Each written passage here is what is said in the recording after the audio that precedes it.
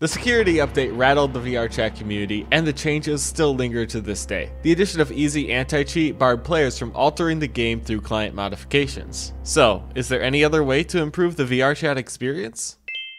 Because even if VRCHAT doesn't allow mods, Valve does. OpenVR is Valve's software layer in between your VR devices and VRCHAT. According to the VRCHAT blog, many SteamVR add-ons are still permissible, so long as they don't modify VRCHAT. So let's see what we can find to make life a little bit easier in our virtual world.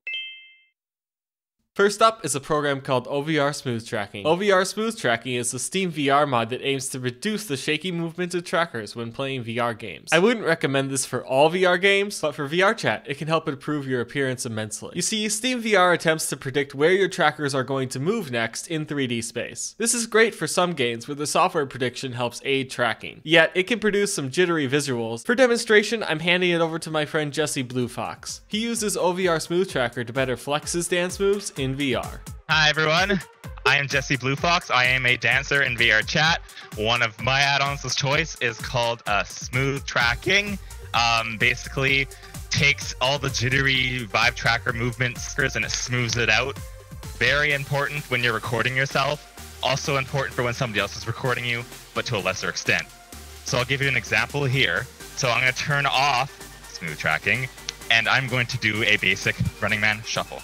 So here we go. So you can see it probably looks a little jittery, and it looks way worse to me. Like my feet are flailing like mad. But the moment I turn it on, you can see now it's very smooth. And then this is just shuffling, but any dance move looks amazing with it on. Way better than when it's off. It's also really important if you're only using 3 drive trackers and not 6, because if you have 6, your knee trackers and your elbow trackers will actually remove some of the vibrations from your hands and your feet hitting the ground. So it's even more important for that situation.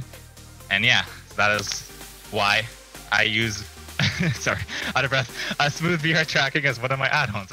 Thanks, Jesse. So where can you find OVR-SmoothTracking? Well, it's actually not on Steam, it's on a website called Booth. Booth is a Japanese storefront for independent creators. You'll need to create a Booth account, but luckily there's some English on the website for logging in and creating an account. After installing, the program is in the bottom left of the SteamVR menu, and this is where we can adjust how much smoothing is applied to the trackers. The developers page recommends setting the HMD value to 0 to reduce motion sickness. This is the value that smooths what's the actual headset tracker, so it can affect your view. It's only recommended in cases where prioritizing your appearance is more important than your experience, like filming something inside of VR. Otherwise, you can adjust it for the hands and any full body trackers you may have. If shaky looking trackers have ever bothered you, especially full body users, give it a try. By the way, if any of these tips are helpful, please leave a like on this video and share it with your VRCHAT friends. Doing this will help get the word out there and help your friends as well.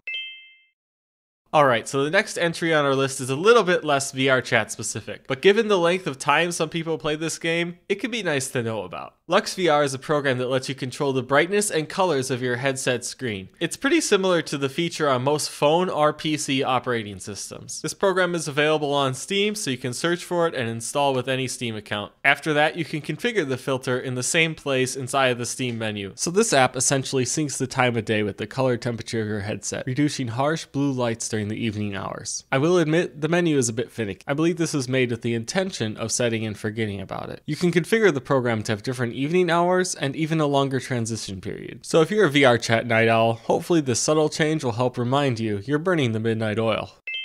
Have you ever seen someone move up and down like this in VRCHAT? They're using a place-based adjustment program like OVR Advanced Settings. VRCHAT colliders aren't exactly perfect, so you can use this to set your position right before staring at yourself in the mirror for the next 5 hours. Again, this program is super simple to install with Steam, but it does require some extra configuration to get the space drag to work well. So OVR Advanced Settings is exactly what its title says. It gives you a ton of options to configure your space in VR, but to get started, let's enable the space drag feature. Simply navigate to Motion Settings and then enable it for one or both of your hands. There is also a gravity gravity option, which will force you to the floor. So be sure to leave it unchecked if you want to float up in the air. There's also an additional step that may be confusing to some users, so listen up. You need to bind a button to the space drag in order to actually make use of the feature. The easiest way to set this up is to download an existing controller configuration from Steam. Steam actually has a super useful community feature which allows users to share controller configurations. I recommend searching for VRCHAT or PlaySpace. Here's the one that I use. This button configuration enables PlaySpace drag on both menu buttons in VRCHAT. It will open up your menu while you're adjusting your play space, however, it will not break any of your existing controls. If you want to get more advanced, you can edit the controller configurations yourself. Just assign the actions in the OVR Advanced Settings controller binding menu. There are also a lot of small useful utilities inside of this program, such as a keyboard controller, an alarm clock, and all sorts of other tweaks you can do. I recommend just looking into the different menus one at a time and seeing if there's anything that you'd like to tweak to your own liking.